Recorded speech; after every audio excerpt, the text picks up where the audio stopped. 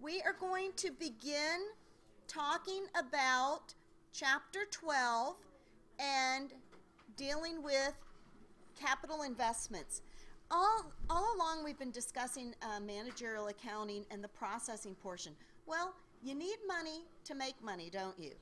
And so we're going to spend this chapter, or this session today only, discussing Chapter 12, going over some of the problems on Chapter 12, okay? We talked about a capital budget, and let's begin talking about this capital budgeting process. Actually, let me back up here. When we know we need capital investments, we need to plan for them. And so part of this budgeting process is really planning out ahead of time for them, needing the cash flow in order to plan for them, determining based on several scenarios what our payback time is going to be, and then from there determining the benefit of those investments from a couple different scenarios we're going to talk about. We're only going to cover on the test what we talk about in class here.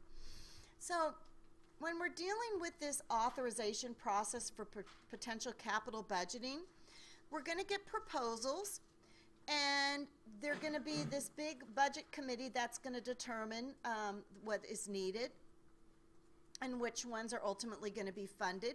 And then the board of directors really is the one that ultimately approves those capital improvements. For projects are requested from various departments. They're screened by a committee.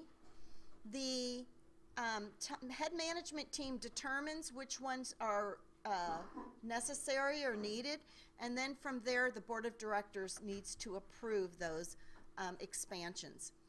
Now, cash flow. For purposes of this capital budgeting, estimated cash flows, be it inflows and outflows, are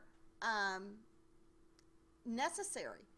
Ultimately, the value of all financial investments is determined by the value of cash flows received and cash flows paid.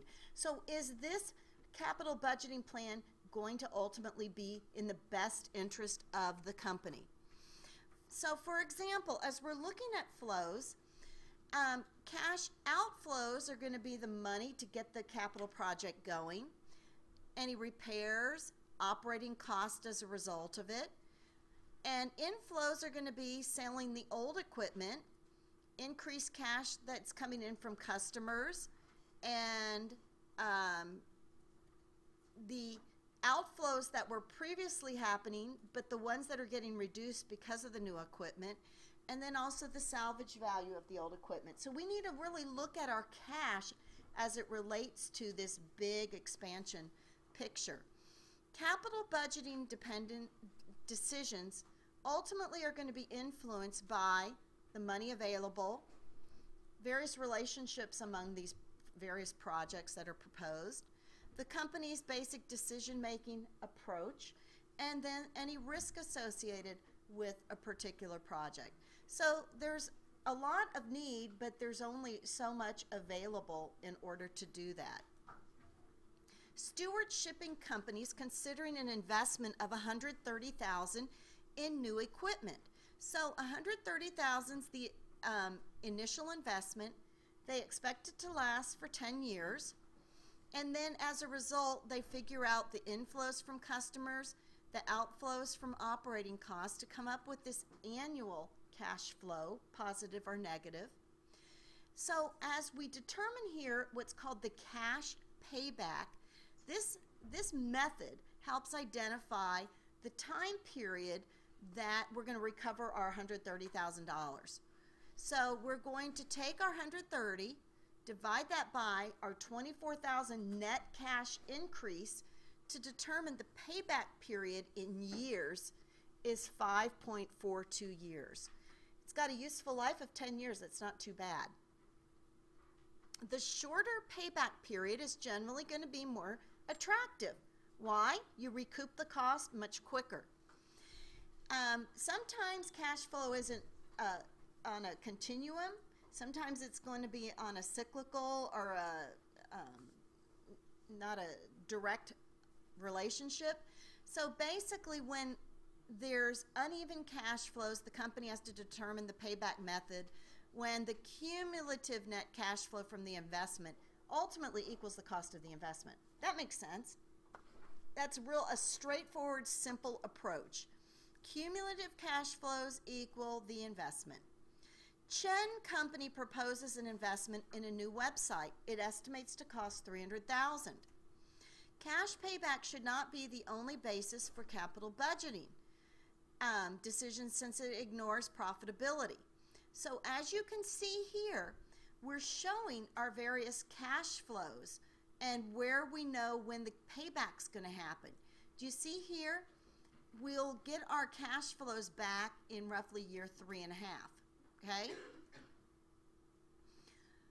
Let's look at this example. Watertown Paper Corp is considering adding another machine for the manufacture of corrugated cardboard. The machine would cost $900,000, have an estimated life of 6 years without any salvage value. The company estimates that annual cash inflows would increase by $400,000 and that annual cash outflows would increase by $190,000. We have to compute the cash payback period. What are we going to do first? 400 minus the 190 gives us our 210. We're going to take what we have to purchase the equipment for, divided it by the 210, means we'll get our cash payback in 4.3 years out of a 6-year estimated useful life. A $100,000 investment with zero salvage has an 8-year life. Compute the payback period if straight line depreciation is used and net income is determined to be $20,000. So basically, let me see here. So it's got an 8-year useful life. So basically, they're showing the cash outflow to be 100,000 divided by 8 is going to be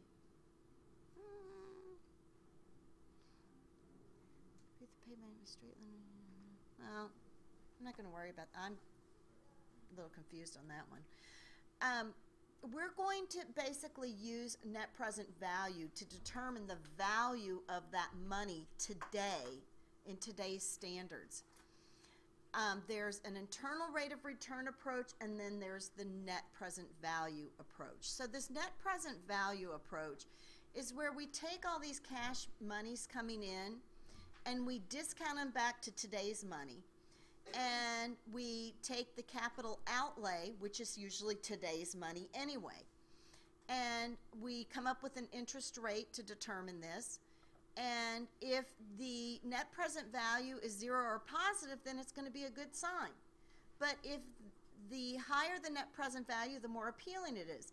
If that net present value is a negative, probably not a good investment strategy, okay? Because we're not going to get the return back. So the proposal gets accepted or is doable when the present value is either a positive sign or at least 0. So the present value of your cash flows minus what we're investing in it comes up with a net present value, and we know which side of the equation based if it's going to be an acceptable process here. Stewart Shipping Company's annual cash flows are $24,000.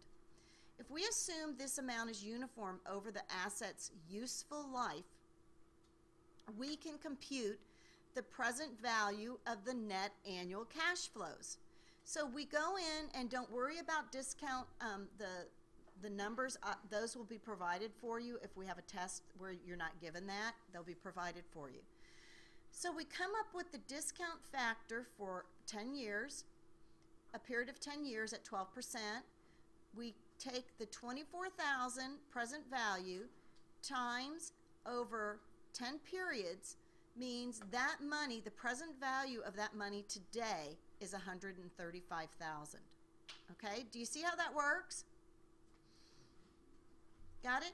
Guys, and like a dummy, I couldn't remember what they were doing. What we're doing here is an investment of $100,000 with an 8-year life. What is 100,000 divided by 8 years?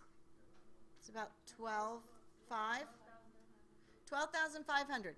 If you take this net income of 20,000 plus the 12,500, which is 35,500, it's going to take 3.8 years to get that $100,000 back. And the way they calculate that is 100,000 divided by 35,500.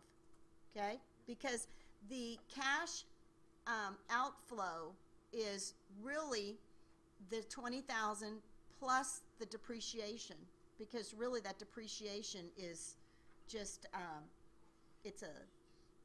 it's an adjusted journal entry, but the true cash is going to be greater than this 20,000. Does that make sense, what I'm telling you? Okay. Okay, so the present value of net cash flows, which we got of 135, minus what the capital investment is going to be, gives us our net present value. So the expenditure is going to be acceptable because this is 0 or greater than 0, isn't it? Now, here's another example where Stewart Shipping expects the same total net cash flow of $240 over the life of the investment, but since it's a declining market, the net annual cash flows are going to be real high in the early years and lower in later years.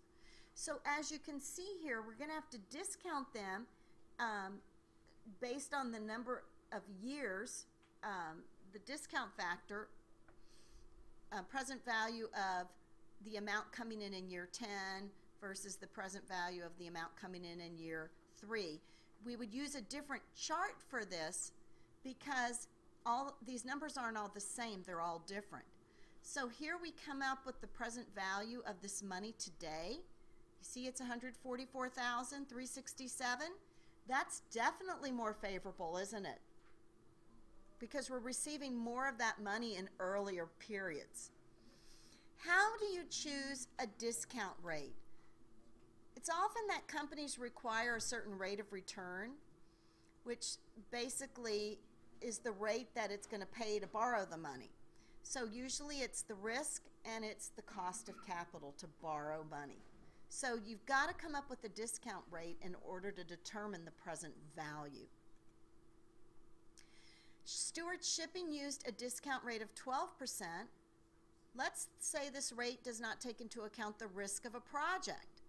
So if we're just taking into account the rate to borrow money, we're not taking into account potential risk we might have. So that might need to be increased because what if the potential project bombs? So as you can see here, look what happens when our discount rate changes. Here, the present value of different discount rates at 12%, it's a favorable project. If we're dealing with 15%, it's not quite the favorable project we once thought. So as the discount rate goes up, you know, the cost of implementing this project is also going to go up. Now, we can make certain assumptions we keep really simple to make our job easier. Instead of trying to figure out that the cash flows are happening, you know, throughout the year, we can make assumptions they're all going to happen at the end of the year and that they always get reinvested into something else and they're real predicted. Well, we know that's not reality, do we? But that's how we're going to use certain examples in order to determine this rate of return. Compute the net present value of a $260,000 investment with a 10-year life, annual cash flows of $50,000, and a discount rate of 12%. So how would we calculate this, guys?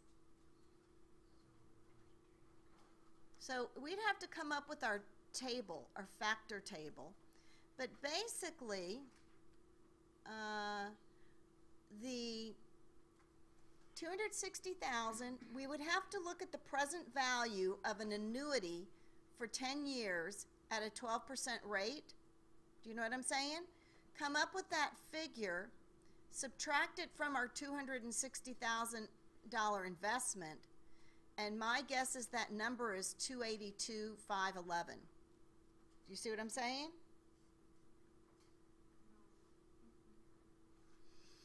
Does anyone have your book where we can come up with the present value of a 10-year annuity at a 12% interest rate? So you go to the chart for present value of an annuity, and let me try to find this here. Let's try to find this. What page are the annuity charts on? Does anyone know?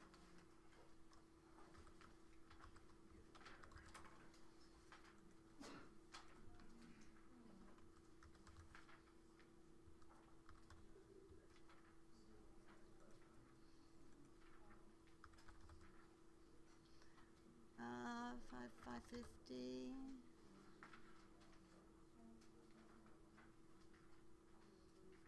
Chapter 12 starts on 547.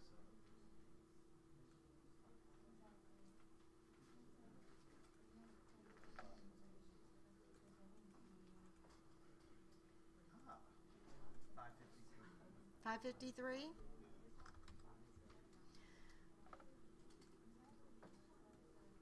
Oh, Not quite.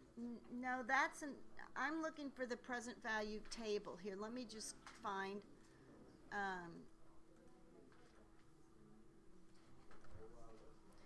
present value of an annuity table. It's on Appendix A6. Appendix A6. So what page is that? Probably A6. Okay. Now that's a future value. We want the present value.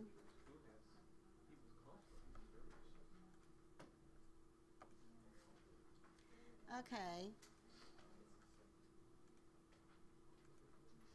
Present value of, okay.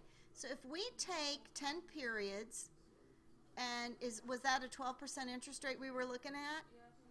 So we should be able to take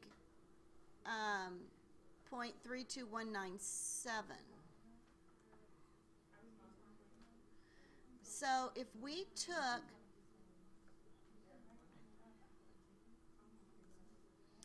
the 500,000 times 0.32197, what is it? Oh, wait, it's more than 500. 260 with an investment life of 10 years.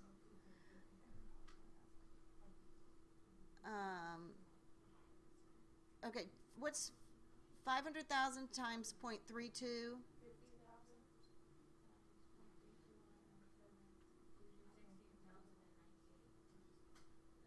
No, that's not right. So we need to take our 500,000 plus our 260,000. So let's take our 760 times that 0.32. What do we get then? You mean 260,000 plus 50? No, times 500. Because we have an annual cash flow each year of 50. 760 times 0.32 is what? Well, then if you're saying 500,000. 760 times 0.32.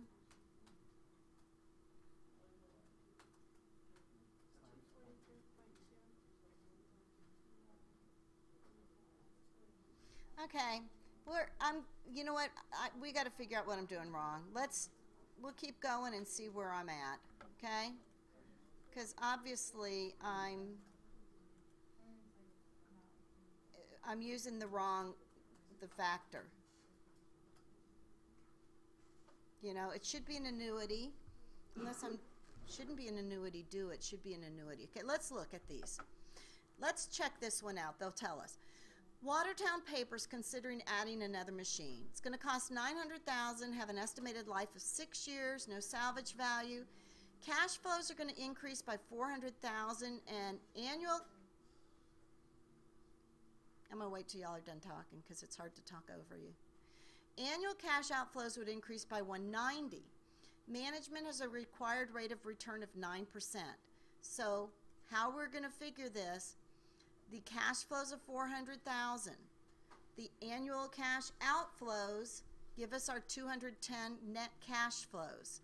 We take that 210 present value of net annual cash flows times our 9% discount factor. That's where we're using the wrong table somewhere.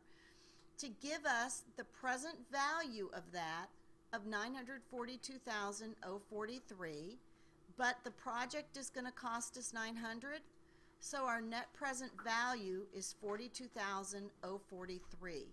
So guys, this was Table 4, Appendix A. Which one were we using earlier?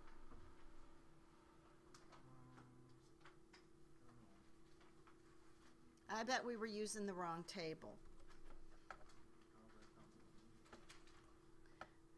Table 3. If we went to use Table 4, present value of an annuity, that's what we would want. So if we use, it was a 12% interest rate times 10 years. So if we take that 50,000, okay, now it's going to be 50 because this is the right table. Times 5.65022, what's our number we get? That, okay, so that would make sense. We go back here, 282,511. Do you see how that's $22,511 greater than our investment? Okay, so I'm sorry I screwed y'all up there. Okay, so here, as you can tell, this is a favorable project. We would accept it. Let's take it a little more involved here. We are considering investing in new equipment to produce fat-free food snacks. So we're going to need $1 million. We're going to have to spend extra money to overhaul the equipment, and we also have a salvage value at the end of the period, along with our discount rate of 15%. It gives us our inflows, our outflows, our costs. So basically, from all this information, we've got to determine if it's an acceptable project we would consider. We're going to take this, come up with our inflows, our outflows, maintenance costs, direct operating costs. This gives us our annual cash flow for this machine. We're going to have to then take the $1 million, which is the present value of $1 million is $1 million. Our equipment overhaul, we're going to have to discount it because this is this much money over 5 years. Our annual cash flow, we're going to determine the present value of, along with our salvage value in today's dollars. So as you can see in this example, is this a project we would accept or not accept? We would accept it because we've got $1,158,159 over the $1,099,000. Okay?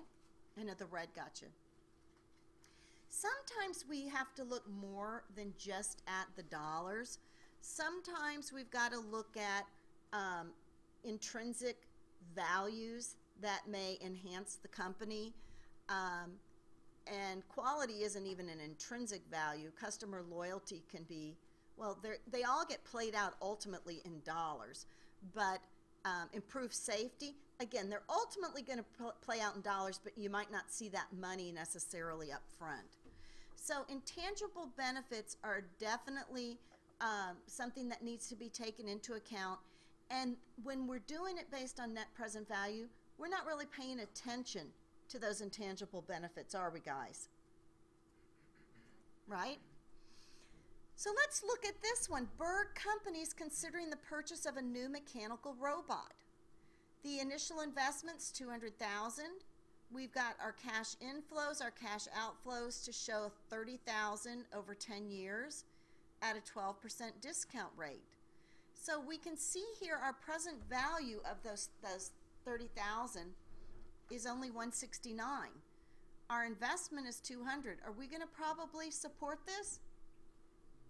From a pure cash standpoint, no, unless there's other reasons that this investment is going to bring other intangible aspects or intrinsic value to us. Berg estimates that sales will increase cash flows by $10,000 annually as a result of an increase in quality. Berg also estimates that annual cost outflows could be reduced as a result of lower warranty claims and injury claims. So now what it's trying to do is we've got to take an extra $45,000 a year and put that into the factor to help determine our net present value, because we believe, in addition to everything else we talked about, as a result of it being a quality enhancer, it's going to produce more sales, and we're not going to have the returns and the warranty care expense. So look what happens when we add some things into the equation, guys. It makes it a favorable project. We're not going to worry about mutually exclusive projects here. I think what let's do, let's take some time and look at a problem. You said it was like 558.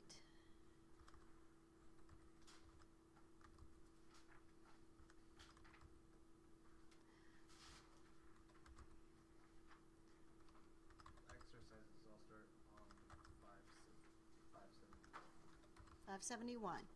Okay, guys, let's look at 571 here.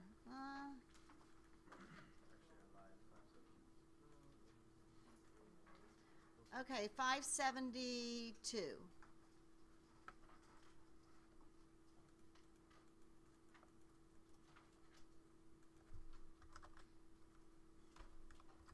Okay, guys, so let's look at 12.1. Palo Alto Corporation's considering purchasing a new delivery truck. The truck has many advantages over the company's current truck, not the least of which is that it runs. The new truck would cost $56,000. Because of the increased capacity, reduced maintenance costs, and increased fuel economy, the truck is expected to generate cost savings of $7,500. At the end of 8 years, the company will sell the truck for an estimated $27,000. Traditionally, the company has used a rule of thumb that a proposal should not be accepted unless it has a payback period that is less than 50% of the asset's estimated useful life. Larry Newton, a new manager, suggested that the company shouldn't rely solely on payback, but should employ the net present value method when evaluating new projects. The company's cost of capital is 8%. So what we're going to do is compute it based on this payback period, and then compute it based on the net present value proposed investment, and determine which way does the project meet its criteria. Okay? So let's go look here. 12.1. Look at what happens here.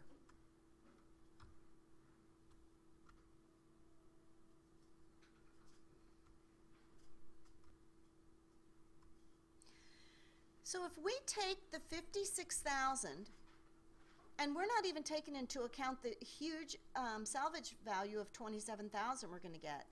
We take this divided by 7,500. Look what the payback period is. 7.5 years. Would they accept it based on that criteria? No. No. But if we take the present value criteria here, and we show our cash flows of 7,500 each year times our discount factor of 5.74664, that is 43,000. And then we come up with the present value at the end of the 5 years and calculate that at today's present value. That's at 14,000. Look what happens. Would it be met? Would this criteria help meet this investment? So do you see how based on different criteria, it may or may not meet the guidelines. Okay, the next, I'll wait on that a minute so you can.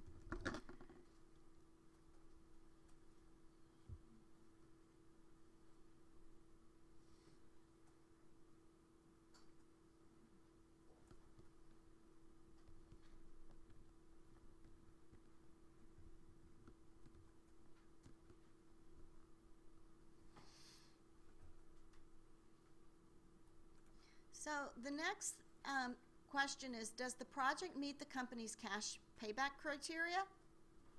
Does it? No, but it does meet the present value, net present value criteria. Because they expect it to have a payback within 4 years, and it's not going to happen that way. Any questions on this, guys? How are you doing? Okay? What? Yep, we're going to go over several problems. And only the problems that we go over similar in class are you going to, have. Doug's Custom Construction Company is considering 3 new projects, each requiring an equipment investment of $22,000. Each project's going to last for 3 years and will produce the following net annual flows. So we've got project AA, BB, and CC. Each one's going to cost them $22,000. Okay? Now, do you see how some are the same amount each year? AA starts out with a lower cash outlay, or inflow I should say, and increases. CC is a greater inflow and decreases. The equipment salvage value is 0. Doug uses straight line depreciation. Doug will not accept any project with a cash payback period over 2 years. Doug's required rate of return is 12%. What we're going to do here is compute each payback period, indicating the most desirable, project and the least desirable project. So let's go and look at how we're going to calculate these paybacks. Okay? So right here, you see in year 1 with AA, we've got a net annual cost of 7. Okay? Now in year 2, 9,000. In year 3, 12,000. So a total here of 28,000. If we calculate the cash payback to be 2 years, then that means, and it's got a, 6,000 minus 12,000. So the 22,000 minus the 16,000 here,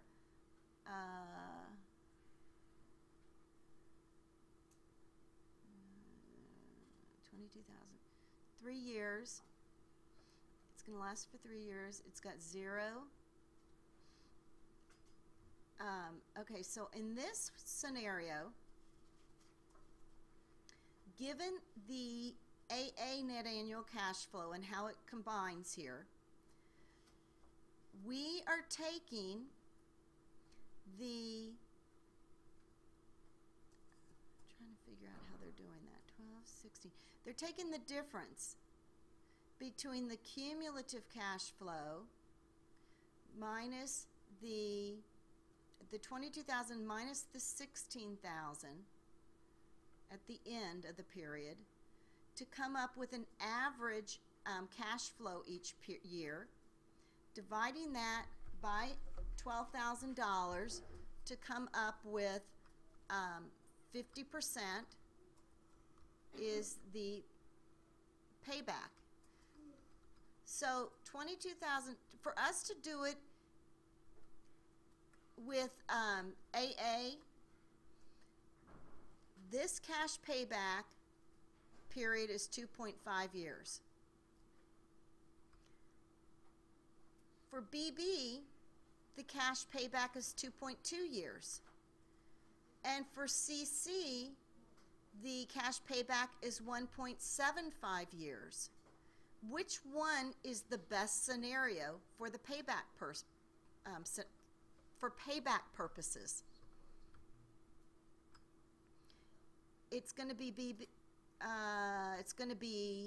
BB, exactly, for the 1.75 years, right? Excuse me, CC is 1.75 years.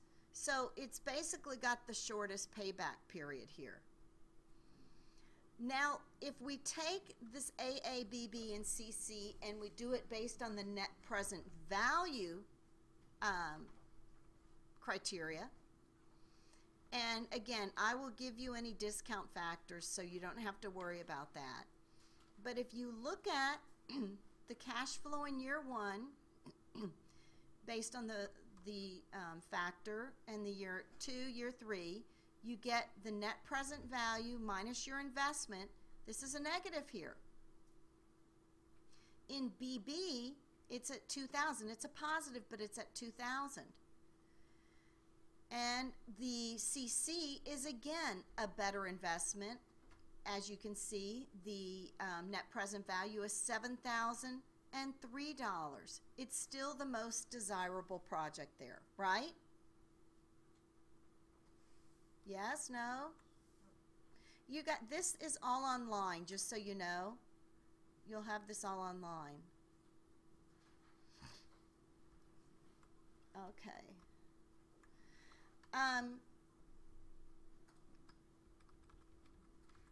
Let's look at 12.3. 12.3 shows us Highland Inc. manufactures snowsuits. They're considering purchasing a sewing machine at a cost of $2.45 million. Its existing machine was purchased 5 years ago at a price of $1.8 million. 6 months ago, Highland spent $55,000 to keep it operational. The existing sewing machine can be sold today for $260,000. The new sewing machine would require a one-time $85,000 training cost, and operating costs would decrease by the following amounts for years 1 through 7. So we've got a decrease in outflow expenses. We know the cost of the machine. We know what's happening with our current machine and what we can sell it for. So those are all going to relate to inflows and outflows. The new machine is going to be depreciated according to the double declining balance method at a rate of 20%. The salvage value is expected to be $350,000. This new equipment would require maintenance cost of $100,000 at the end of the 5th year. So guys, they're giving us a lot of different questions here, or a lot of different scenarios we're having to put in here. We're going to take all this to determine the net present value. So we've got the amount the machine's going to cost, the amount our old machine was, what we're paying to keep it operational, the salvage value, our one-time training cost outlay for the new machine, and the salvage value on our new machine. So let's look at how we're going to work this. We would need $2,450,000 in the new equipment. Subtract out our salvage value, or excuse me, of the old equipment. The additional training we're going to need for the new equipment, because these are all in today's current dollars. So our initial investment is really $2.275.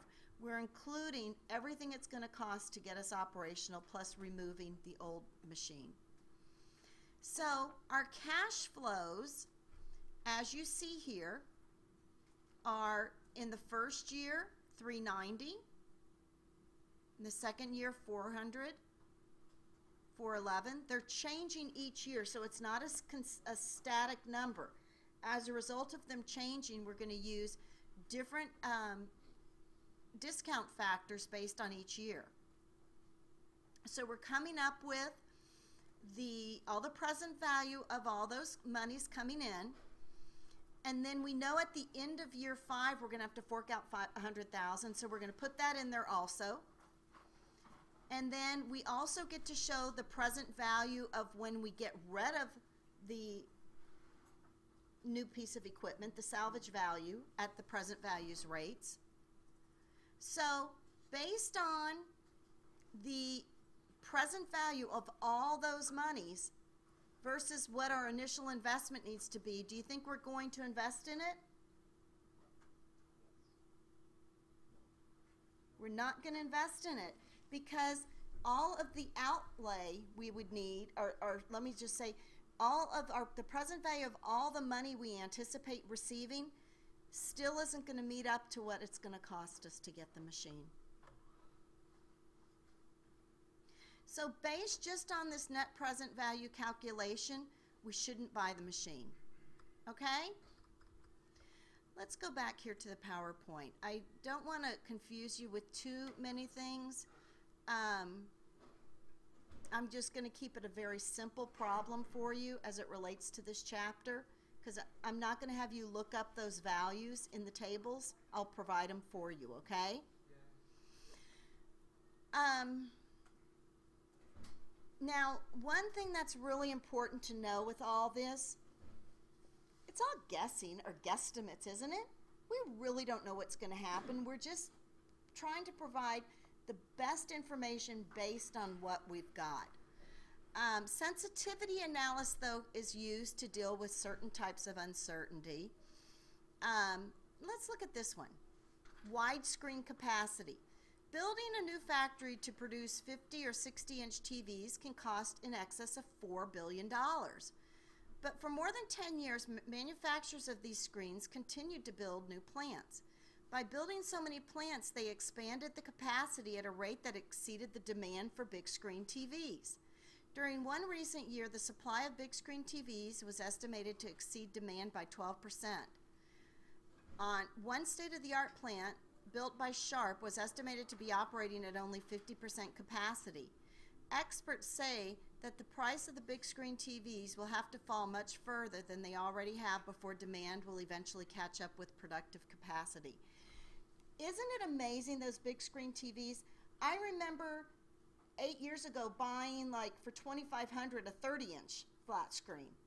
And today for $2,500 you can get almost a 55-inch TV. Oh, you can get much bigger than that. At Walmart, the 70-inch LED is like $2,000. It's amazing. Well, my husband likes these Sharp Aqueous or some, you know, he's got his certain brand he likes. But it's amazing how they've gone down. Same with computers. What happened? My first computer I bought in 1987 cost me like $3,500. And it had just a little floppy drive, you know? Guys, I'm really not going to spend a lot of time on the internal rate of return. I think I'm just going to focus on dealing with purely the net present value and the payback period for this chapter. Then internal rate of return is another way we make decisions. But I think I'm going to cut it short and keep it simple, okay? So as far as for your last quiz, final exam, / the two are the same, on this chapter, what I really will probably focus on relate to matching. You know, what is the payback period? What is, you know, what are the different factors you need to be aware of, okay? And then if we went over a problem in class, it's game for on the quiz, okay? Any questions? How are you guys doing? What? Good, how are you? I am going to turn this